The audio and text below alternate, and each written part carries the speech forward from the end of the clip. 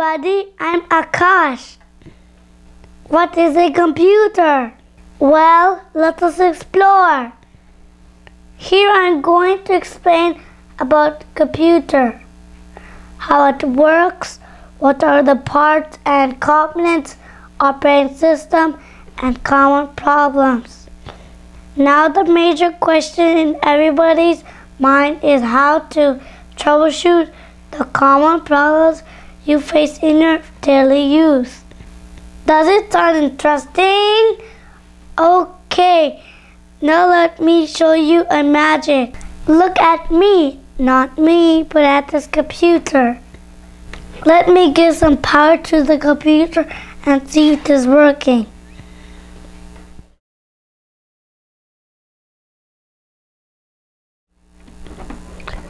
Now let me power on.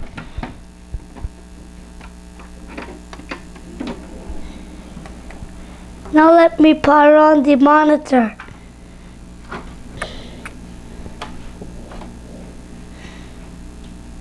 See, no screen. Now let me explain you the truth.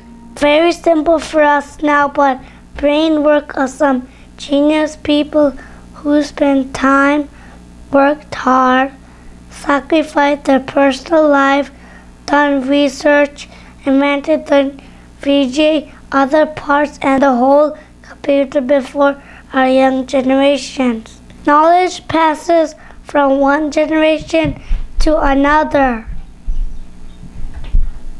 First of all, we all must appreciate those genius people. When the computer was invented for the first time, it was a huge machine, a 4-story building. Today, a computer can sit on your palm. That is technology. What is VGA? VGA means video graphic adapter. There is a built-in VGA card in the main board. It gives the video output to the monitor. Well, if so, what is a computer? The same question again. A kid like me will say it is a box. A 4th grader will say it is my game device.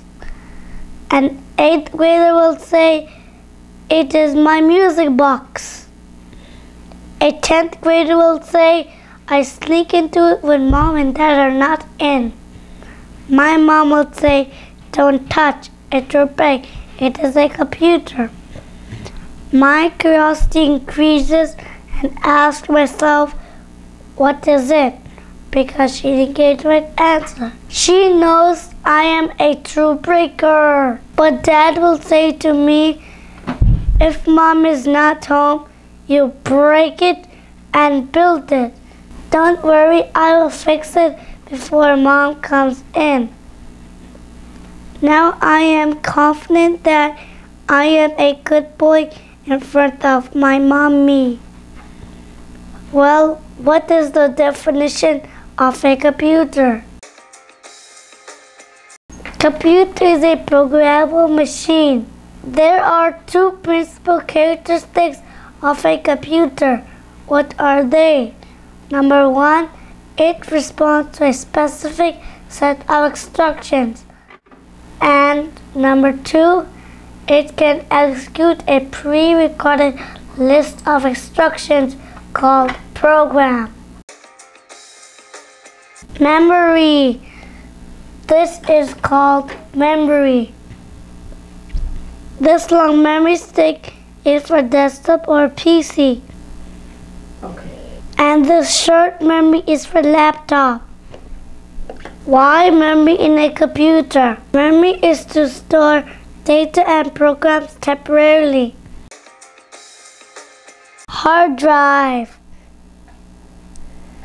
This is hard drive, 3.5-inch size for PC. And the small baby size, 2.5-inch is for laptop. CPU. This is CPU. C for central, P for processing, U for unit. central processing unit. Seems it is gold. Yellow color, man. Well, it is the brain of computer. This is called LCD monitor.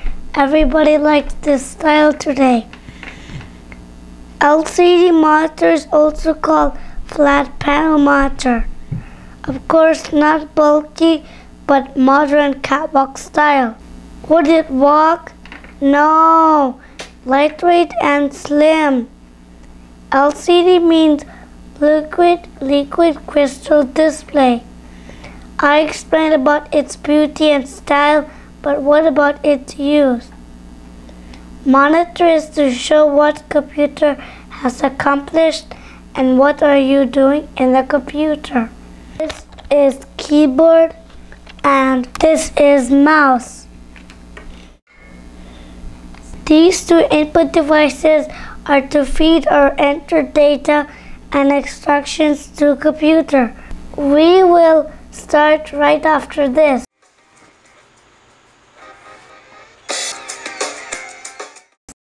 So far, so good. Now I will explain in detail about all external ports to connect your computer with input-output devices. What is PS2 port? PS stands for Personal System 2. Why 2?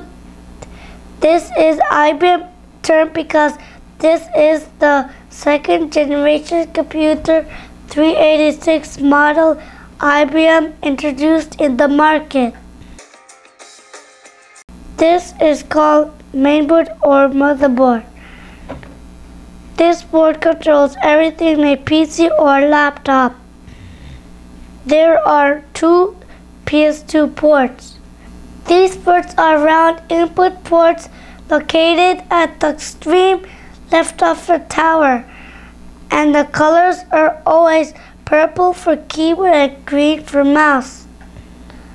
Why it is called input port?